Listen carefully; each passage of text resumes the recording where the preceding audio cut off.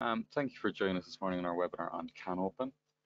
The presentation is roughly about 17 minutes long, and any questions you can just put into your questions panel and we'll go to them at the end. So we'll get started. Welcome to today's tutorial.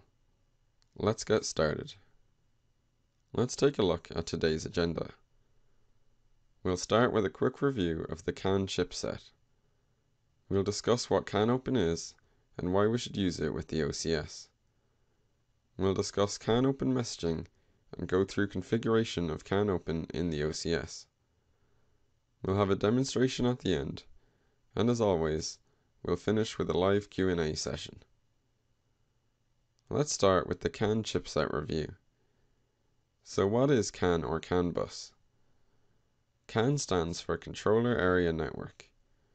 It's a peer-to-peer communications network based on a standard chip that allows microcontrollers and many different types of devices to communicate. From an application standpoint, it thrives in noisy electrical environments such as vehicular and industrial applications.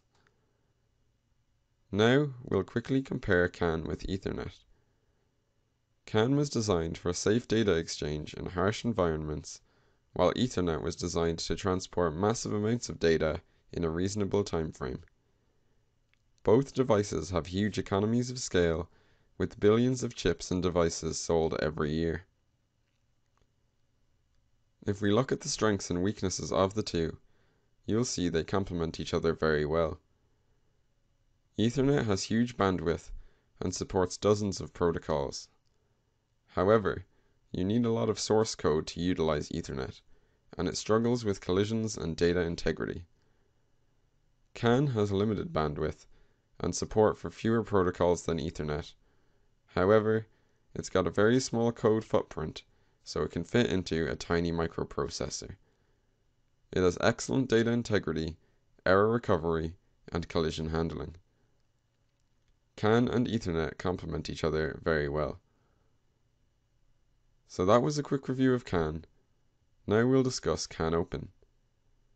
CANopen is a standard communications network based on the CAN chip, and it's most popular in factory automation.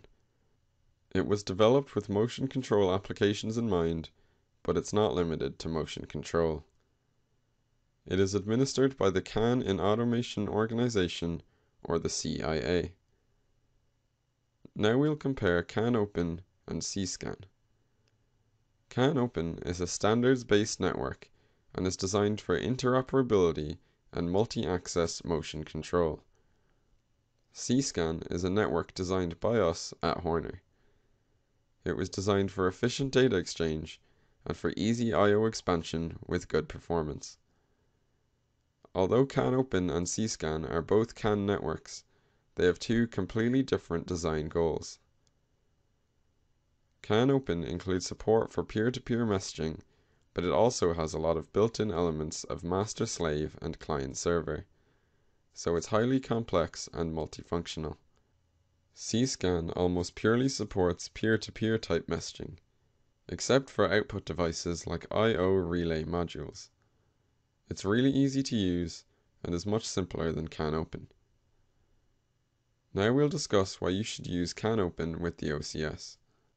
It's interoperable with third-party automation devices not available on CSCAN, and it gives options for motion control. You can add drives, encoders, and integrated stepper motors for a good price. We don't use CANopen everywhere because it's not that easy to use. We only use CANopen when we can take advantage of its strengths of interoperability and motion control. Let's discuss which Horner products can utilize CANopen. The XLE and XLT are useful if you want a CANopen slave. The X5, XL4, EXL6, and EXLW are capable of utilizing single-port CANopen master. The XL7, EXL10, and XL Plus can utilize CANopen master standard on CAN2. And our Smart Rail is useful for CANopen base for I/O expansion. Now we'll discuss how you can get CANopen on these devices. For the XLE and XLT, as well as the single-port XL series products. CANopen is accessed through a free field firmware update available for download. If you're using a dual CAN port model like an XL7, XL10, or XL Plus, then the standard firmware supports CANopen on the second CAN port. With the Smart Rail, you need to order the CANopen version from the factory through the part number. Now we'll discuss the architecture and the messaging that's available on CANopen. The application code handles internal control and interfaces to the process hardware. The object dictionary acts as the link between the application code and the CANopen protocol stack. The CANopen protocol stack handles all of the communication over CAN. The object dictionary links the application and the network with a list of all information that could be exchanged between the CANopen network and the application. The addressing is represented in hex with a 16-bit index and an 8-bit subindex. Device-specific device profiles and manufacturer-specific areas are supported. CANopen device profiles are one of the most powerful features of CANopen. There are examples of a few of them on screen, everything from encoders, to pumps, to RFID devices, to energy management devices. The profiles are very useful as they attempt to standardize how similar devices from different manufacturers communicate on the network. Now we'll discuss CANopen messaging types, also called protocols. There are 5 different protocols. They are Service Data Object, Process Data Object, Network Management, Error Control Protocols, and Special Function Protocols. Let's start with the SDO, or Service Data Object Protocol. These are messages that are sent on an occasional basis to access any data that's in the CANopen dictionary. It operates similarly to master-slave, but technically it's client-server. Now we'll discuss the PDO, or Process Data Object Protocol. It's used for high priority control and status information with up to 8 bytes per message. Now, most devices both transmit and receive PDOs. Some devices, such as encoders, only transmit PDOs. Some devices have fixed or static PDO maps, while others are configurable or variable.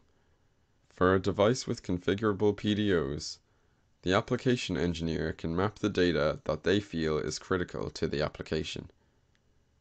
For slave devices with EDS files, mapped PDO data can be selected from a list during the configuration of the master.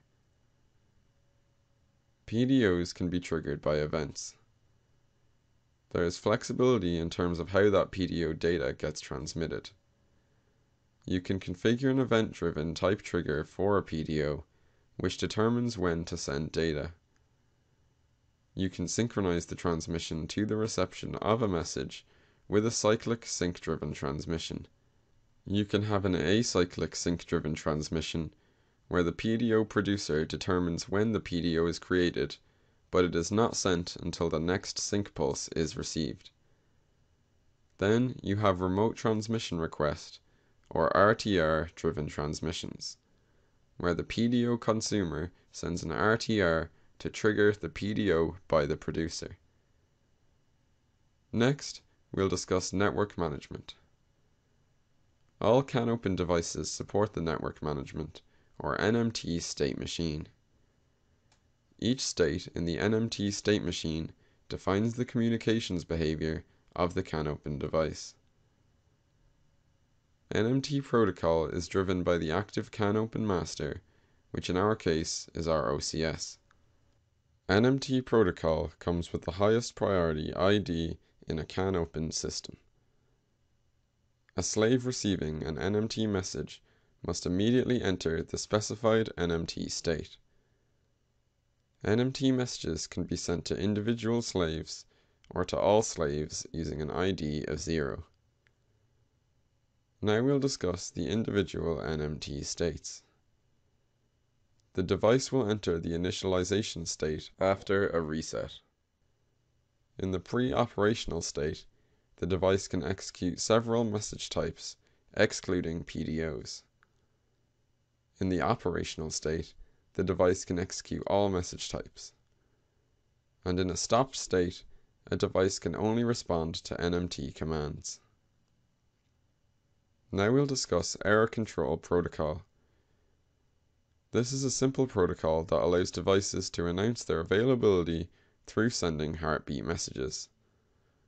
The heartbeat cycle time generated by each node is configurable and measured in milliseconds. Devices can monitor the heartbeats of other nodes.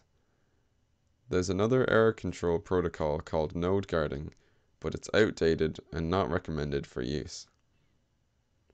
Now we'll discuss the special sync function. Messages can be synchronized between the master and slave in a CANopen system through sync messaging. A sync producer, who is usually the master, sends a sync message periodically. Sync producers can then use the sync message to trigger an operation such as setting outputs or capturing inputs. The sync protocol is very effective at synchronizing and coordinating multiple devices, such as encoders. The OCS sends out a sync pulse, and every slave receives the sync pulse at exactly the same time. Those that are configured to respond to that sync pulse will use that pulse to capture data, and it can respond back with that data. There's actually two parameters you can configure with the sync pulse. On the master side, or the OCS side, there's the communication cycle period, which is the frequency between sync pulses. There's also the synchronous window length, which is the amount of time after the sync pulse is received in which sync-triggered PDOs must be sent. If this time window closes, the PDO must not be transmitted. Now we'll discuss the emergency protocol. It's an optional protocol. You don't have to utilize it. This sends a message from a CANopen device in response to an internal error. Another optional protocol is the timestamp protocol. You can have multiple devices all stay on the same highly synchronized time. It provides a unique network time of day, which is usually provided by the master. Its format is in milliseconds after midnight and days after the 1st of January 1984. Now, we're going to show you how to select CANopen for a few of our controllers in CSCAP. So I'm in CSCAP. I've got an XL4 here. Let's go straight into the hardware configuration. Okay, so how do I select CANopen for an XL4? There is no part number.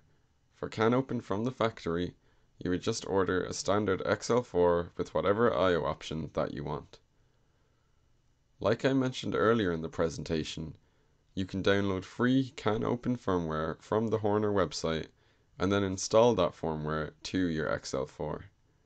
And now, on the CAN port, instead of utilizing CSCAN, the first CAN port will now utilize CANopen. So you would go in, and under CAN 1, you would select CANopen instead of CSCAN or J1939. Alright, and then you hit the config button. Now, the first time you do this, you're going to be asked to select whether you want CANopen in your application to be used as a master or as a slave. And if you're talking about an XL4, an XL7, and other similar products, you're almost always going to be using a master. Now, what if I also have some remote I/O that I need to add to the system as well? Let's say this is an application where I have half a dozen CANopen encoders where I also need some remote I/O. Well, you'll notice in the tab up here that under CAN 1, you now have an option for CANopen I/O. Alright, so if I click on that tab and hit Add, you'll notice a single choice, which is a SmartRail CANopen Slave I/O base. Okay, So now I have the exact same dialog boxes that I normally use when I configure SmartRail, whether I'm configuring it for CSCAN or whether I'm configuring it for Ethernet. It's basically the same. I can configure a base of I/O with CANopen just like I can with CSCAN, so that's quite convenient. I don't have the options of Smart Sticks or Smart Block or some of the other Horner I/O family. SmartRail is my only option. But I do have the ability to have not only CANopen devices on my network, but also Horner Remote I/O. I'm not going to go to the process of configuring this today, so I'll hit cancel here. Alright, so that was an example of how you might select CANopen on an XL4 and how you could add remote I/O to that same CANopen protocol. Well, what if I have an XL7 instead? So I'll pull up my XL7 program here. Now we'll go back to hardware configuration. In the case of the XL7, I don't need to do any kind of a firmware update because the XL7 has two CAN ports. CANopen is selectable for either ports, but you want to select CSCAN on port 1 and CANopen on port 2. Only with the XL7 you can have CANopen support on both CAN 1 and CAN 2. Much more commonly, CSCAN is on port 1 for adding I/O, etc., and CANopen is on port 2 for handling motion control or interfacing with third-party devices. I'm going to hit the config button. This is the first time for this particular program that I've pressed the config button, so this is the choice that I previously mentioned. Do I want to add CANopen as a master or as a slave? I'll almost always choose CANopen master. And then that brings you back to the normal dialog here, where you can start the process of configuring CANopen. So that is the method you would use to select CANopen for a couple of our Horner products, the XL4 and the XL7. That wraps up today's demonstration. Thank you for attending today's tutorial. The Q&A session will begin shortly.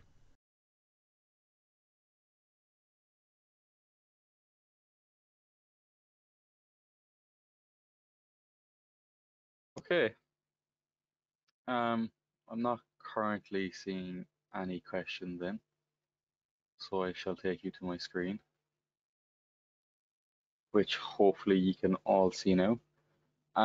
So today's session was the last session of this year. We are back the 13th of January, as you can see below, with using video with Horner. So we will carry on back in the new year. I'm still not seeing any questions as yet. So in that case, thank you for joining us this far. We've gone through a good shot of webinars at this stage.